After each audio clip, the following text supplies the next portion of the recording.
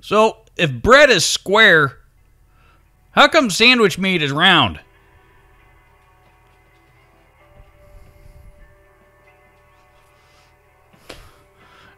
It's not like it's round when it comes out of the animal.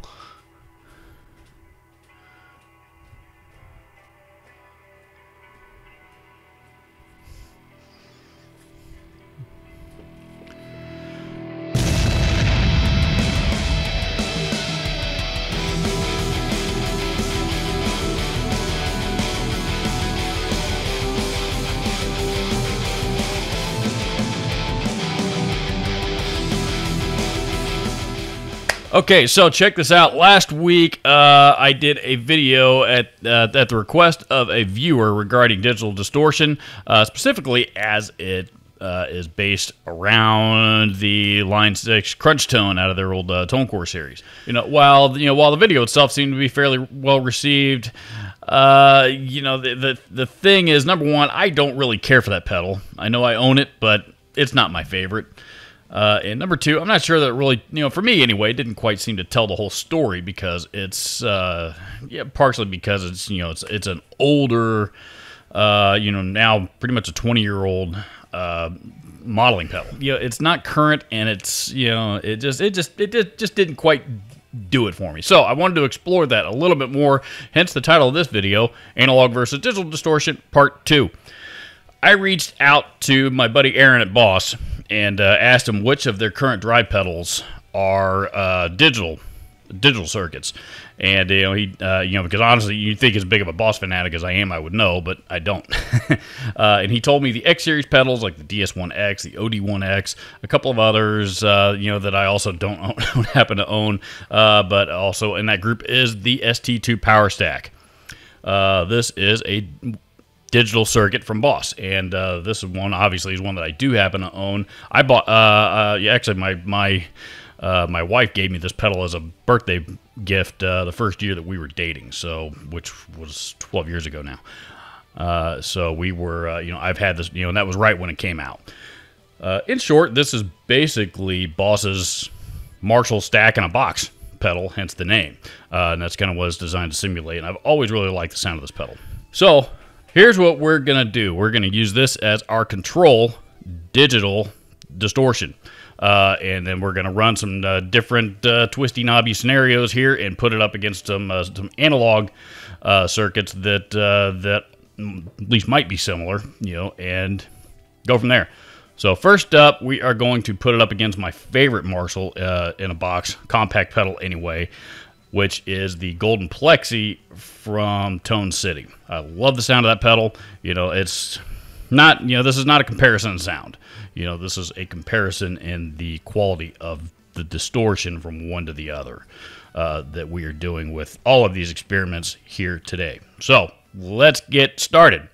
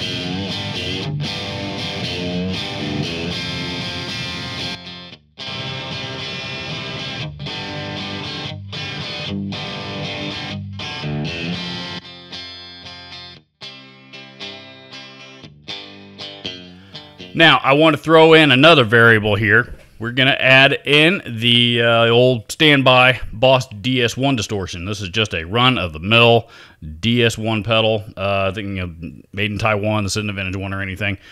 Just a good old-fashioned run-of-the-mill Boss DS1 distortion.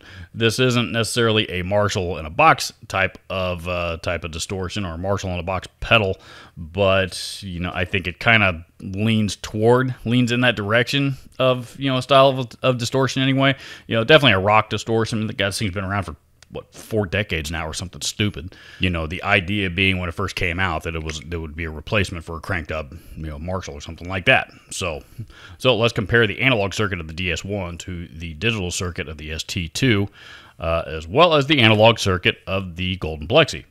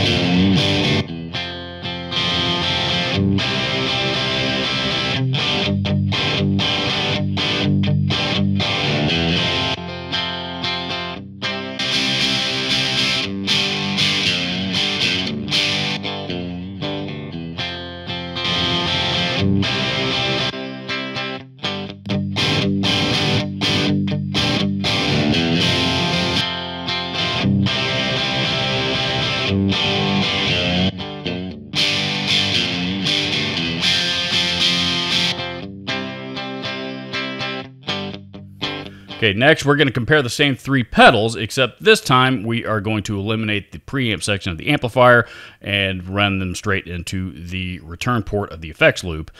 So now all 3 of these pedals are going to be acting as the preamps themselves rather than distortion pedals going into a clean channel. So distortion pedals into the effects loop straight into the power amp section.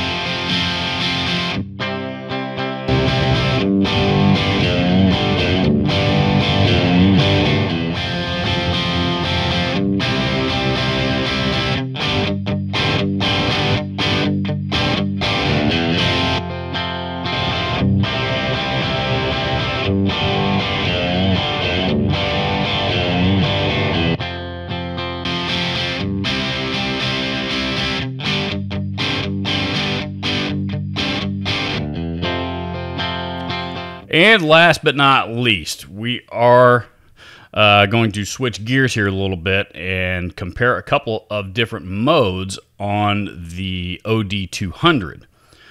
The Boss OD200 is, it's called the hybrid drive for a reason, and that reason being that some of the circuits, and some of the modes are digital circuits, and some of them are analog. The X modes, like the X drive and the X distortion, I think there's an X metal on there, which is kind of like their a version of the metal zone. Those are all digital circuits, and also there's the regular distortion, of course, is an analog circuit.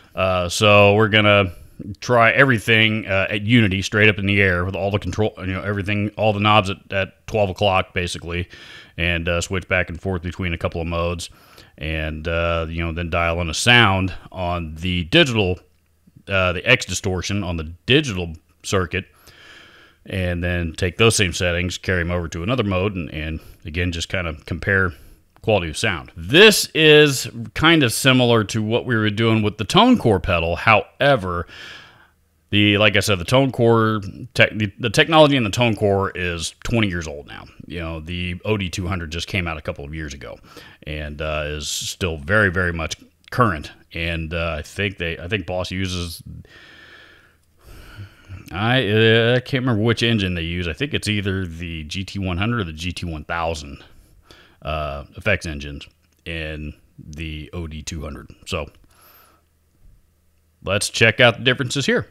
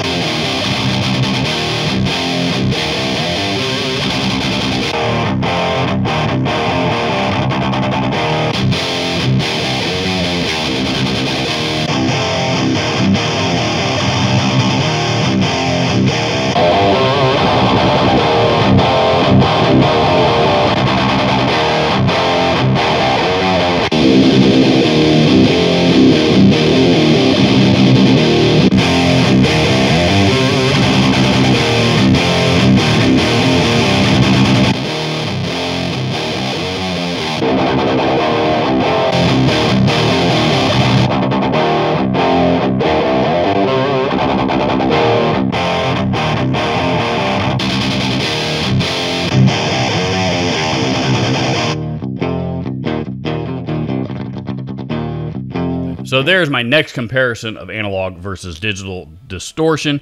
I have one more video planned on this experiment. However, there is one pedal that I need to acquire in order to do that video, and right now I can't find one. So at least not for a price I'm willing to pay. So stay tuned for that video coming here down the road. As far as my conclusions regarding this experiment and the crunch tone experiment from the last video, honestly, my take on it is digital or analog. Honestly, who gives a shit? I couldn't care less which type of circuit that a particular distortion or overdrive pedal uses. I couldn't care less. The only thing I am concerned with is, does it sound good? Do I like the sound of it? Yes or no? If my answer to that question is yes, I'm not going to change my mind based on the type of circuit that it has inside of it. Inside of a pedal that I likely am never going to take apart myself for any reason ever. So comment, like, subscribe, all that stuff. Do the YouTube thing. Thank you so much for watching. We'll see you in the next video.